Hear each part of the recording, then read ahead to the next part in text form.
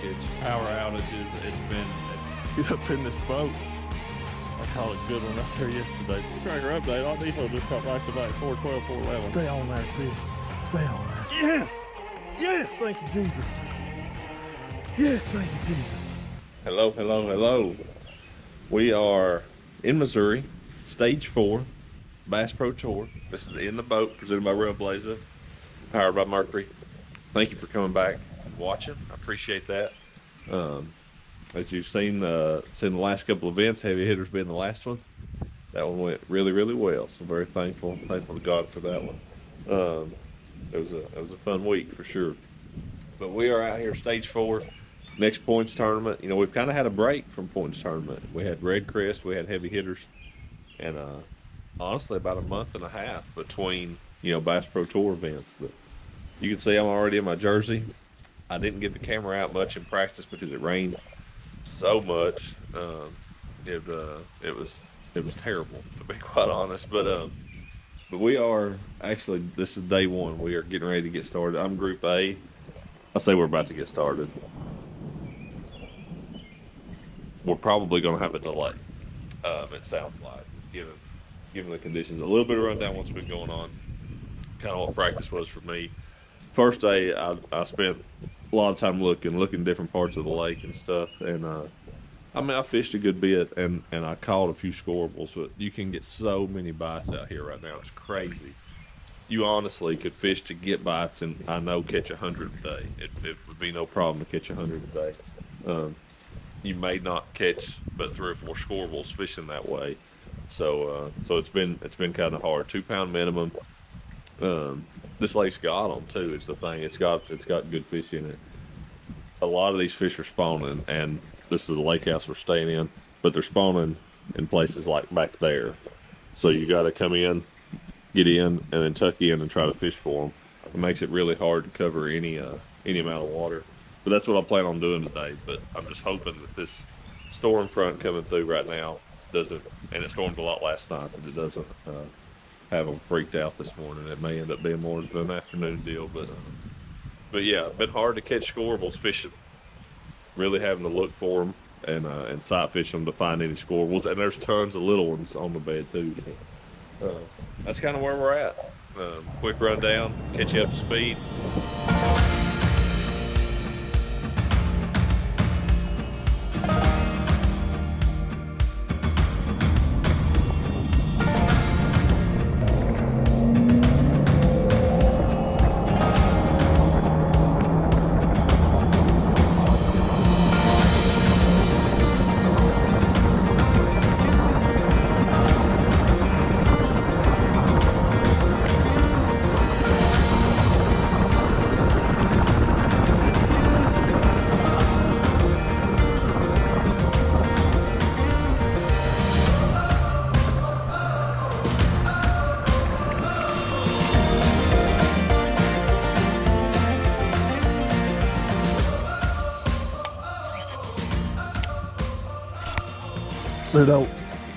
That one was just sitting up there. I don't think he's gonna go. But he's close enough to check one anyway. Check it. That costs nothing. Dang. 2 pounds, 1 ounce. I would not have guessed that. Well, thank you, Lord.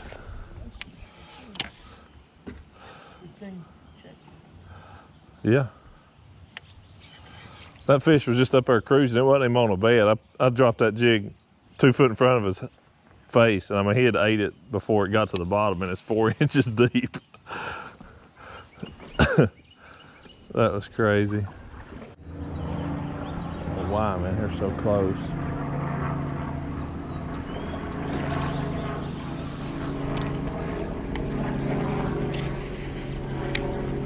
You gotta get in the groove, Jody. I'm not in any kind of a groove.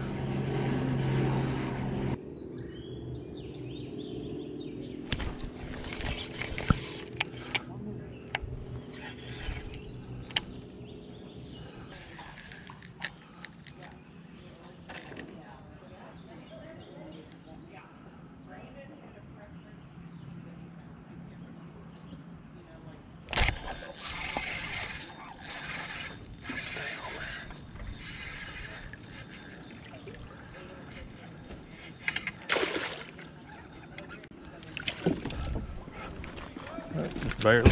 Did you see it in the mouth? Slammed, yeah, it was in the mouth. Yeah. Slammed violation. I knew it was a spot, and that's why it's been such a pain in the butt. Those spots are a pain in the butt most of the time. 2 pounds, 6 ounces. 2.6, I know he'd keep. Yeah. It took long enough, but I finally got him.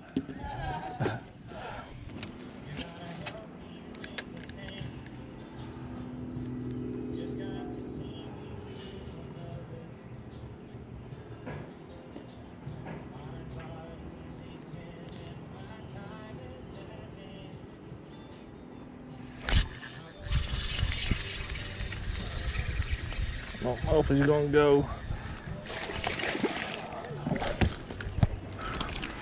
But we're gonna check him. I wish he was a little bigger.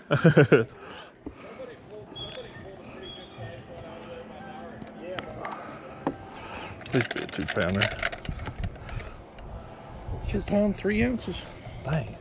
I'd have thought at best 2 or 2.1, you know what I mean? Especially when I saw him. 2 pounds, 3 ounces.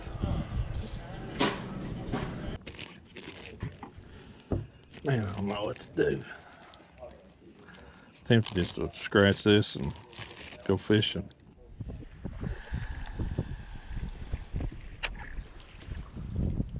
That was terrible. Just to be quite honest. I've been in worse shape before, I've been in equal shape and got a bullet. There you go. So, at Harris last year, I was around the 28th or something, but I was like 10 pounds out, I think. All right, we're getting ready to get day 2 started here, idling out of the cove from my house. And we're staying in my house, mine and Andy's house, rental house. It ain't my house. I don't know whose house it is. We're leaving this place, headed over here to PB2 to get ready for takeoff. I've got my work cut out for me. I did a good job of that on the first day, that's for sure. Problem is today, I don't know that we're going to get to fish the whole day. I would say for certain we won't, just due to the weather. We've got some storms and stuff coming in. Looks like it's going to start raining around 11, and then probably start storming around 2. So hopefully we can even get 2 periods in before the bad stuff gets here and it shuts us down. That's what we have to consider today is 2 periods. So who knows? Could be some adjusting on their times and that kind of stuff today. I've not heard that yet. It's just my speculation, but we will see. And you know, kind of had to really think on what I wanted to do, and that played into it a little bit. Just the fact that we could have a shorter day. You know, if we had a full day, the cut weight right now is 14 something. Just call it probably 30 pounds at the end of the day. If we got to fish a full day, I don't know that we'll get to. They didn't catch them any better in our Group B than our Group A did. I actually caught them just a touch less. So, you know, their cut was like 13 something. You add theirs to ours, and you know, it doesn't really add up, you know, quite as high as what I'm thinking. But we'll see. You know,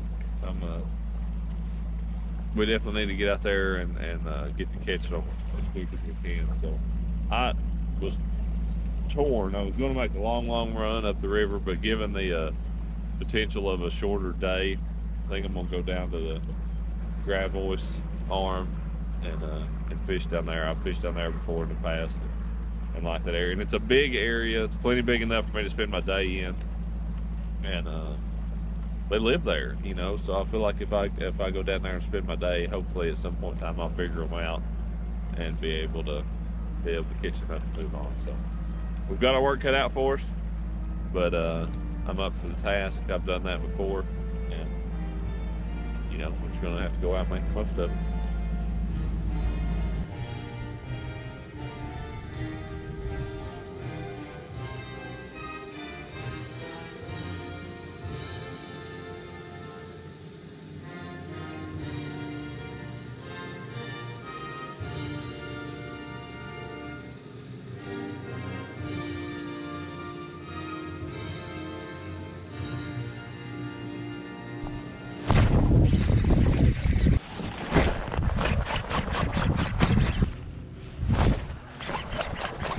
at this time.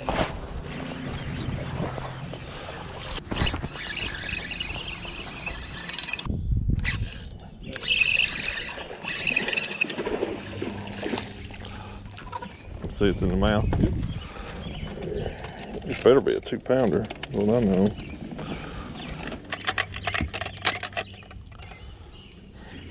You're kidding me.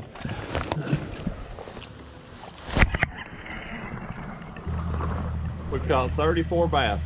I've had one scoreable bite. I did not catch it. I don't understand. But we've got one period left.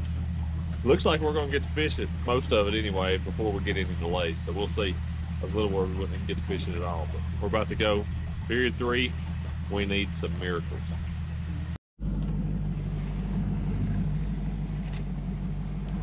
We tried really, really hard. Did end up catching 2 scoreables, one of them a really good one. With, I don't know, an hour and a half left or something. Ended up catching 55 bass today. And to my knowledge, I had 3 scoreable bites and I landed 2 of them. I don't know, this place had my number this week. Yeah, don't know what else to say about it. It's a tough event all in all. Caught tons of fish every single, both days. Practiced the same way, but man, just didn't get the quality figured out that I needed to do well here. So that is it for stage 4. Tough end, way too early. Not what you need to be doing these events. Been a weird year for me so far. I'll have a good one, have a bad one. Need to smooth that out a little better, but it's all right. We'll go on to the next one. Our identity ain't found in the tournament results, so that's for sure, and I'm very thankful for that. Catch y'all on the next one.